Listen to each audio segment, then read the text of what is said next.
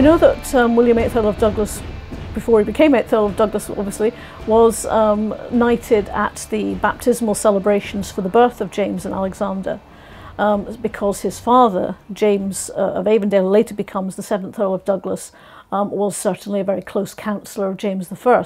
So William's another character that I've imagined as a damaged child, and I've imagined him as being damaged by his father, the eldest son and heir of his father, a father who's come to power late in his own life from a position of lesser power and lesser nobility, and has huge ambitions for his family, and that William is a disappointment. I think he's a lovable guy, but he's never experienced any love in his whole life, where myself and probably yourself, we've had this kind of parent love, being nurtured when we've been brought up, but he's had none of that, and he's always tried to fight and prove himself.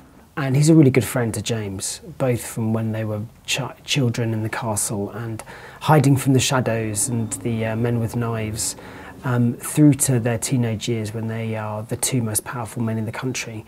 But what's dramatic about that relationship is the tensions that brings with it as they grow up.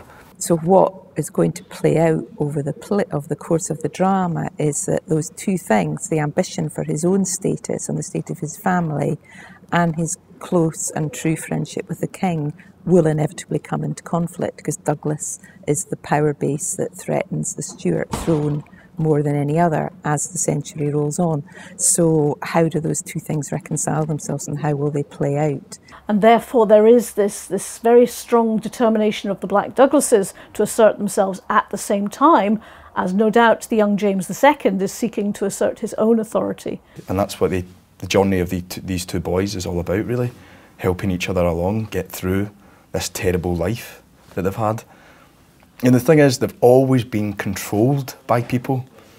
And it's interesting and it's great, because it comes to a moment in the play where they become their own men and they stand up for themselves. And that's a great thing to experience that.